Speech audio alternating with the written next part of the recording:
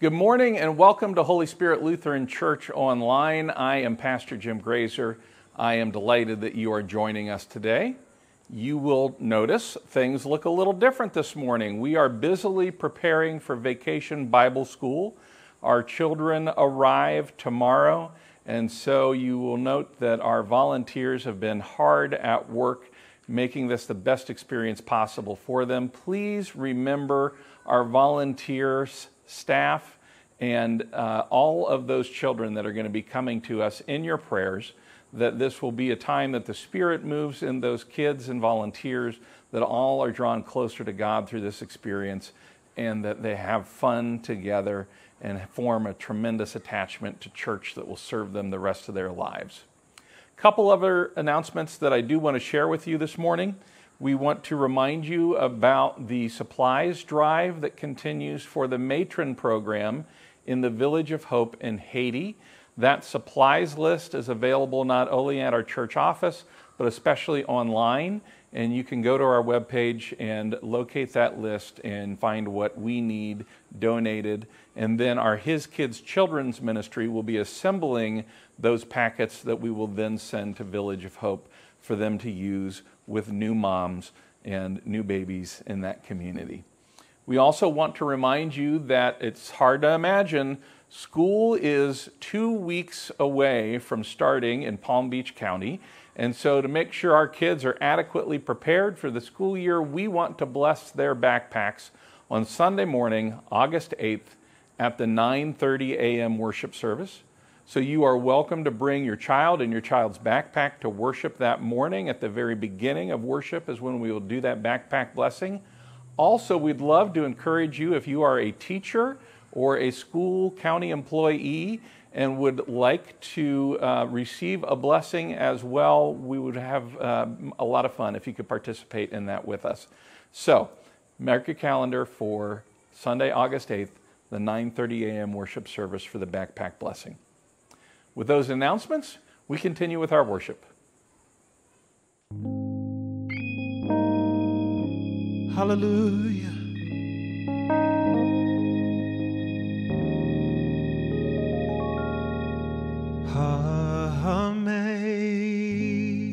Amazing grace, how sweet the sound that saved a wretch like me. I once was lost, but now I'm found. Was blind, but now I see.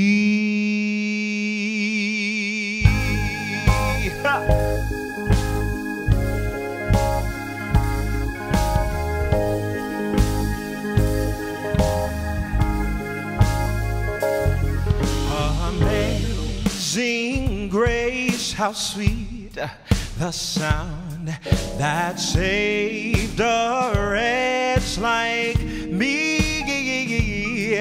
I once was lost, but now I'm found. Was blind, but now I see. Come on.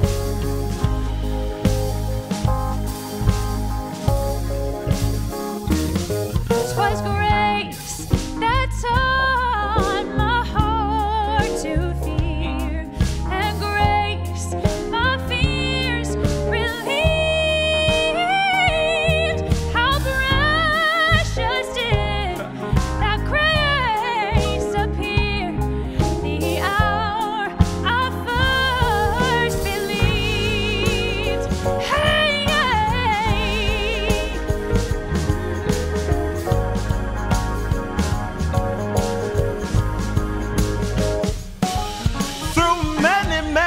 many dangers, toils, and snares I have already come. 'Twas grace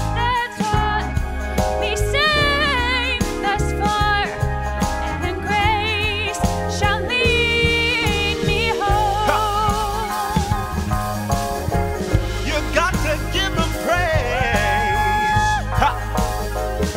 Hallelujah. Amazing grace, how sweet the sound that saved a wretch like me. I once was lost, but now I'm found. Was blind, but now I see.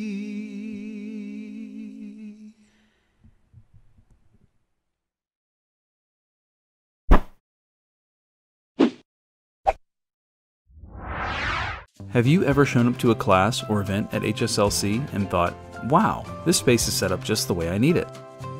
Or have you ever wondered who set everything back up after the last event before church on Sunday?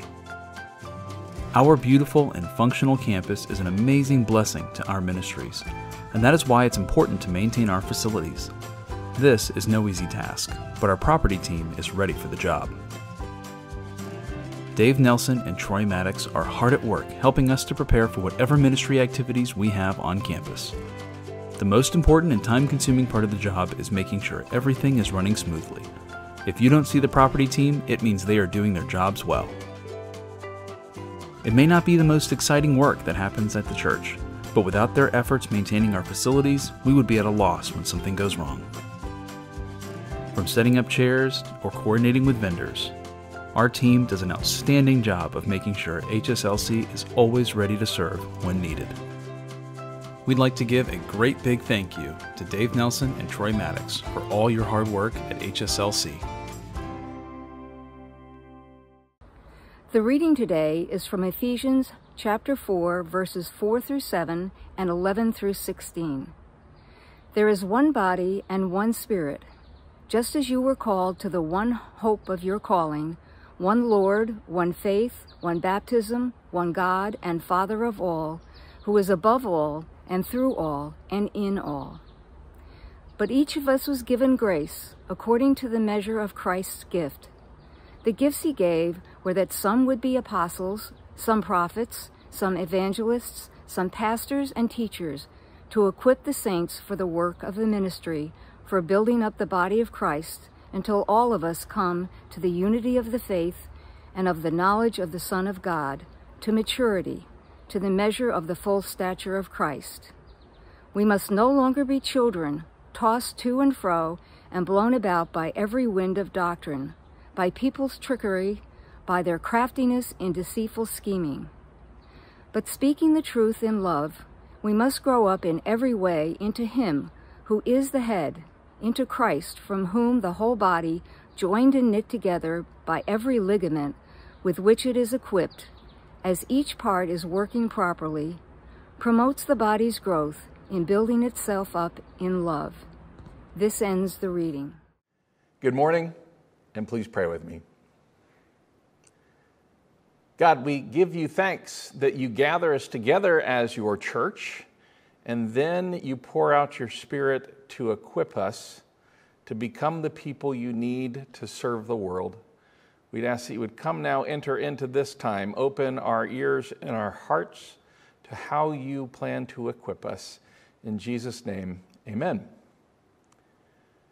Today we continue with part 2 of our sermon series about what I think it means to be the church. Last week we talked about gathering as God's people. This week, we are focusing on what is supposed to happen while we are gathered together. I'm calling this equipping. The whole reason we are gathered and collected is to be equipped to do ministry. I hope you notice the equipment room sign on the door of our worship space this morning. We could actually have that on any door to any room on our campus, because it's my hope that whenever we gather here, equipping you for ministry is what happens. When our youth ministries, His Kids, and Soulfire gather, I hope some kind of equipping for ministry is happening. When any of our small groups gather, I hope some kind of equipping for ministry is happening. When our music teams gather, I hope some kind of equipping for ministry is happening. And keeping an eye on our topic for next Sunday's sermon, when I say ministry, I mean the work that we are sent to do out there in the communities in which we live and work and go to school.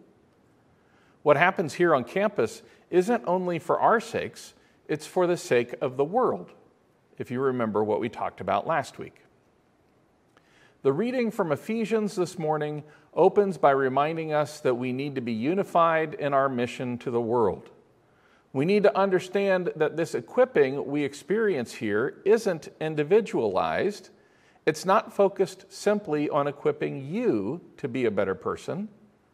I hope that does happen, that you grow in your discipleship as a follower of Jesus. But, church, it isn't about you. It's about us. It's about making every effort to maintain the unity of the Spirit in the bond of peace, as Paul writes. This equipping is team building, not person building.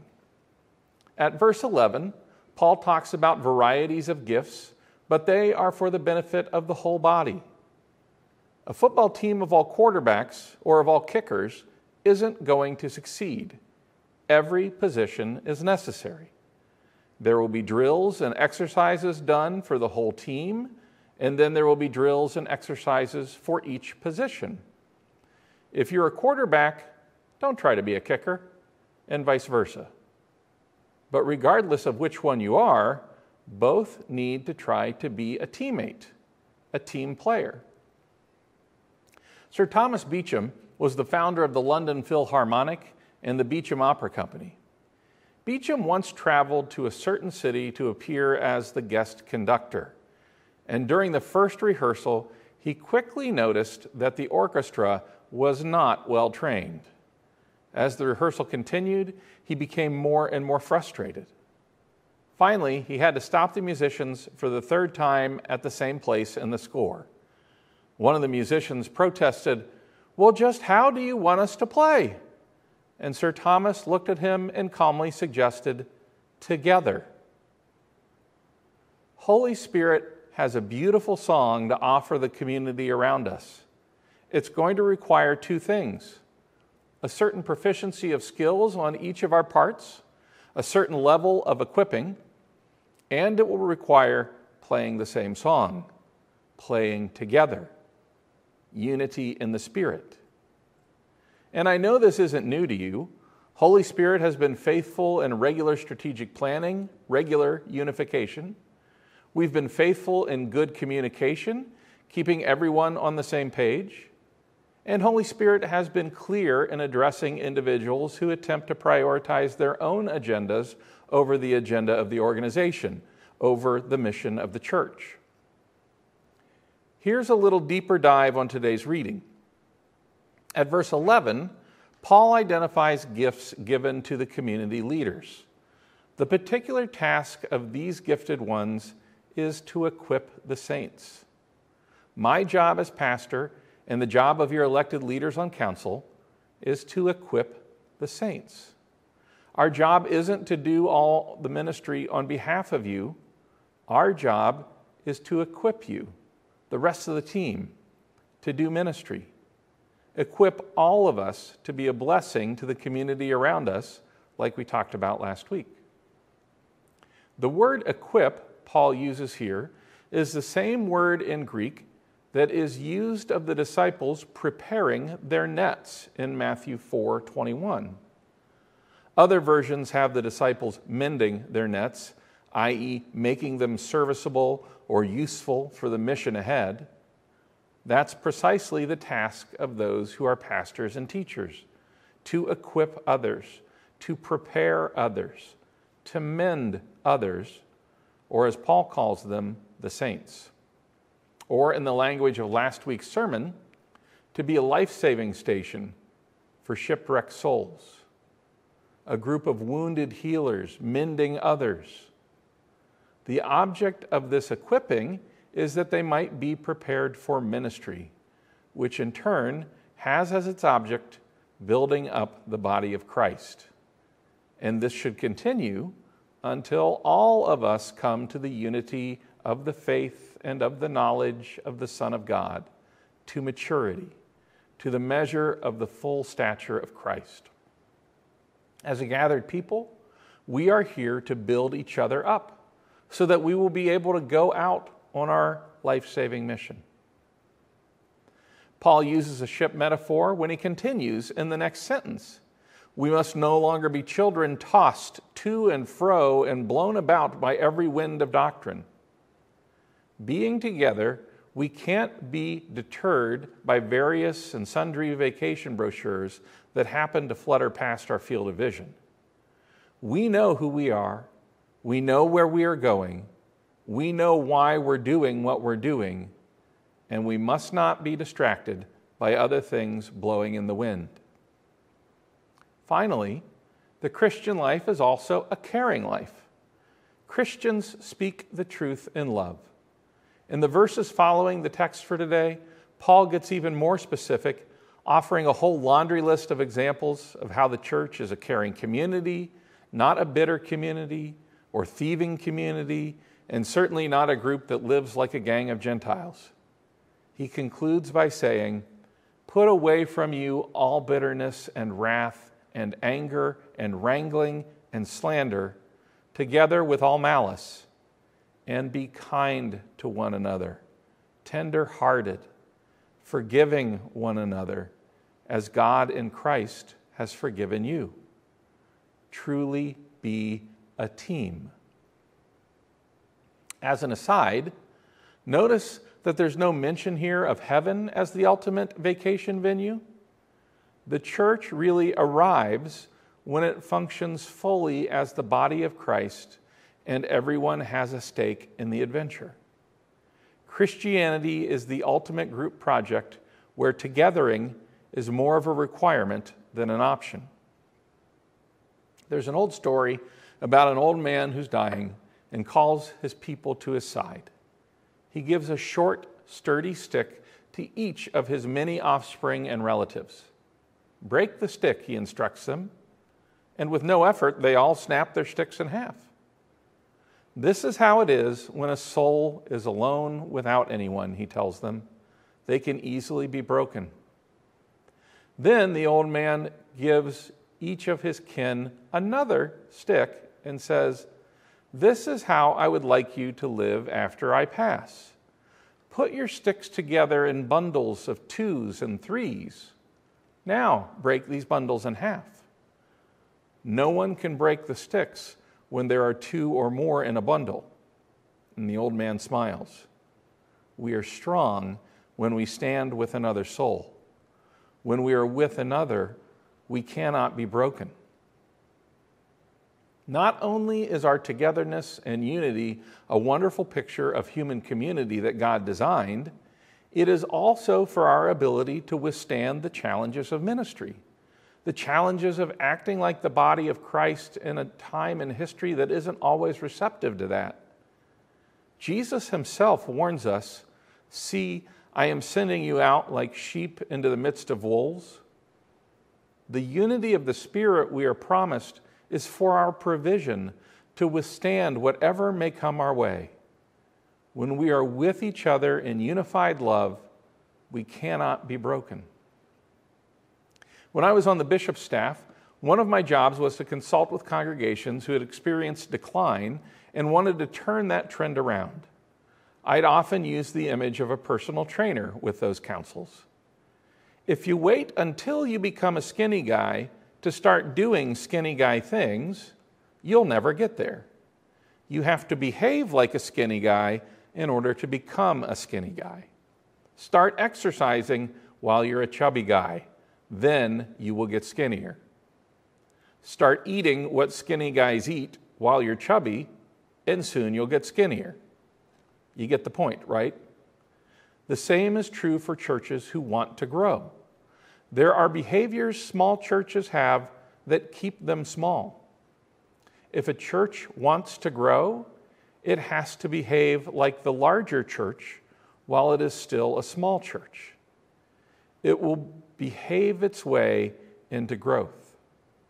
Like people, churches will become what they do. But they can't wait until they become it to start doing it. So, us chubby guys often have to work with a personal trainer to get us doing the right behaviors to get skinny, and sometimes the personal trainer has to knock the donut out of our hands if we don't drop it on our own. But we love donuts, right?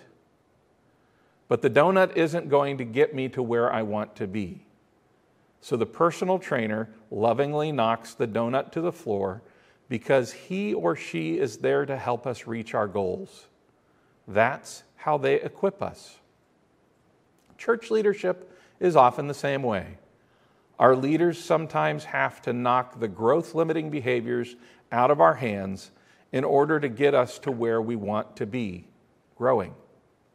It is done in love because that's what the organization says it wants to do. That's how church leaders equip us to grow in ministry. Remember last week that I told you this sermon series was a chance to get inside my head and come to understand how I see my job description? My job is to equip you. My responsibility is to have us ready as a church to face the ministry out in our community in 2021 and beyond. Lots of Lutheran churches are still equipping their congregants to do ministry that was effective in 1990 or 1970 or 1950.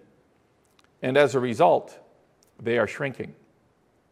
If there are any of those 30-year-old plus vestigial tales still hanging around here, we will have to decide if it's time to get them knocked out of our hands. In other words, are there behaviors we have that no longer make sense and are no longer effective in post-COVID 2021 and beyond? If you're a car manufacturer, does it still make sense to sell cars with cassette players in them, or CD players in them for that matter? Or in the language of today's reading, if we are one body in Christ, if we are Jesus' body, what things would Jesus be doing out in Palm Beach County in 2021? I bet Jesus would be doing different things than he did in 1950. 2021's marginalized people are different than 1970's marginalized people. The tools to reach people now are different than the tools of 1990. It's still net mending and people mending, yes, but the nets and people and tools are different now.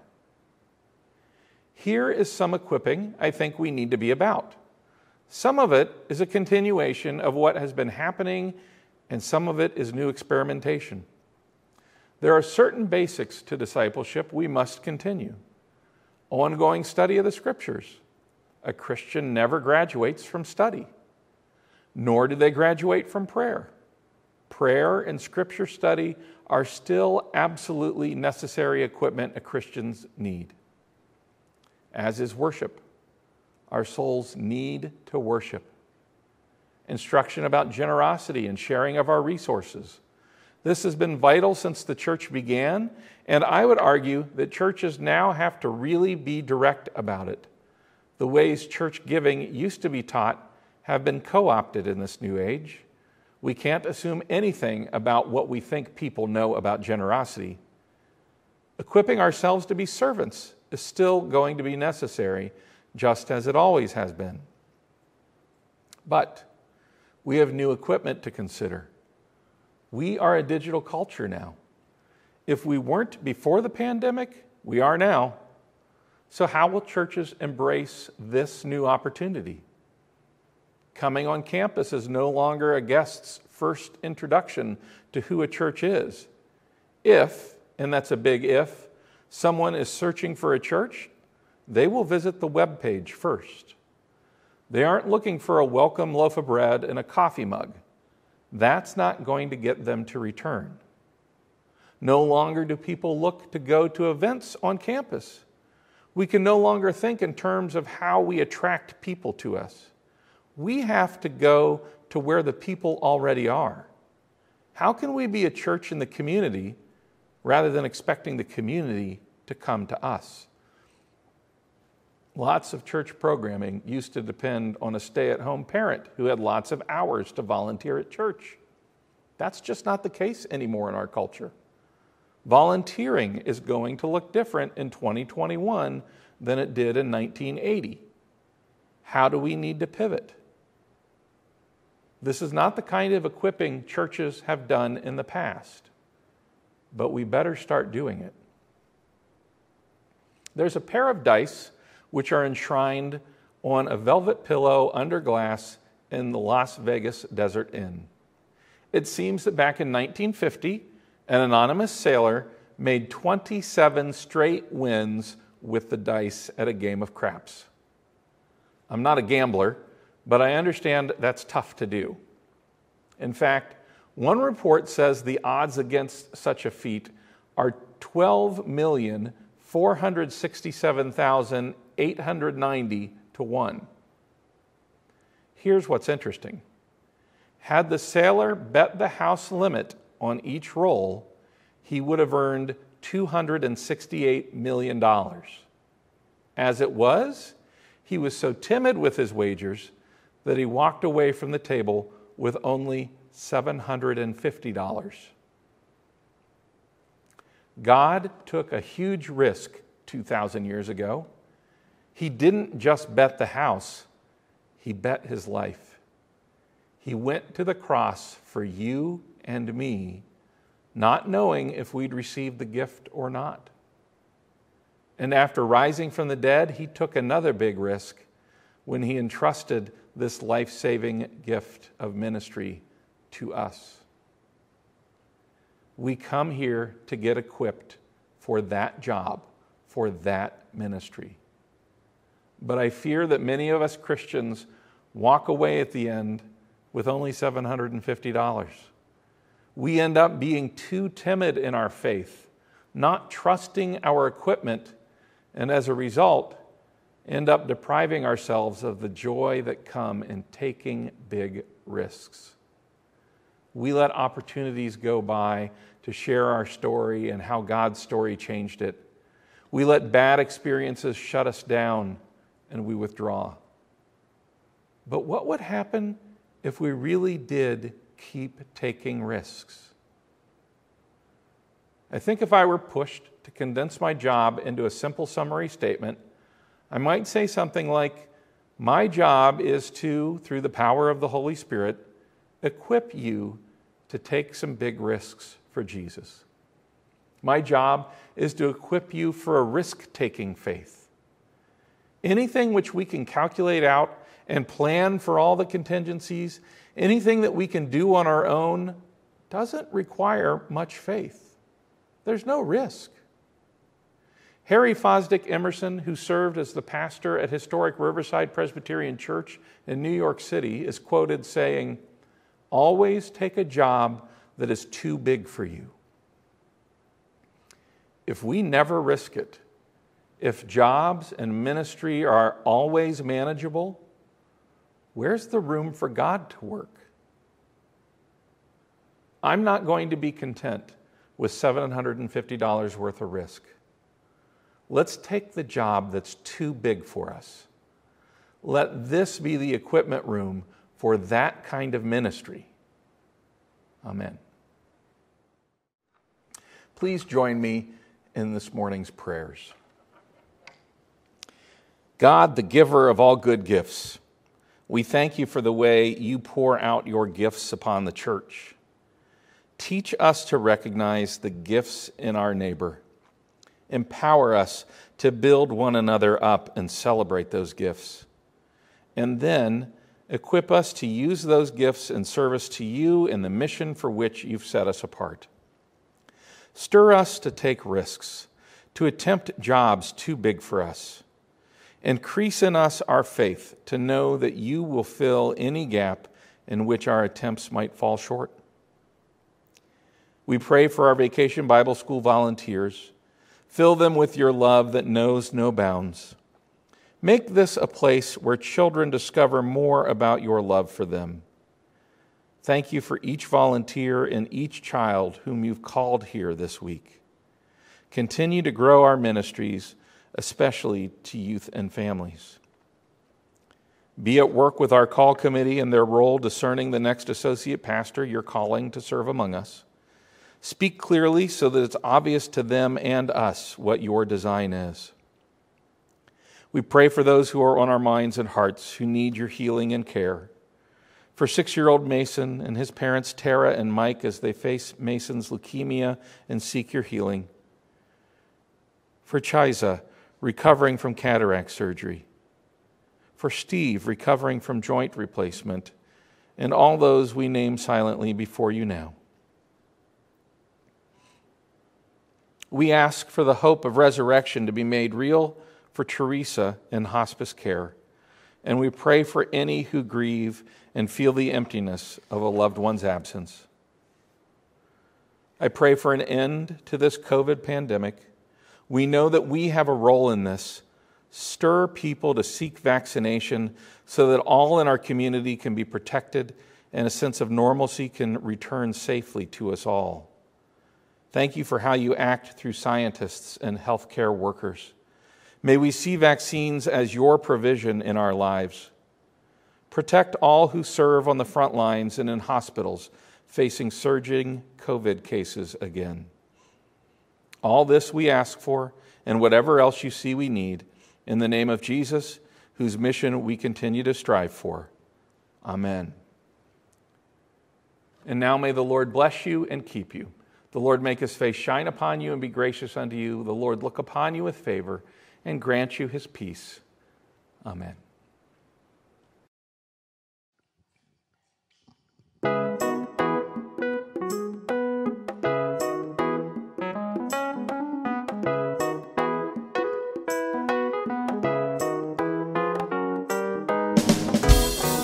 Isn't anybody's sunshine been turned to rain?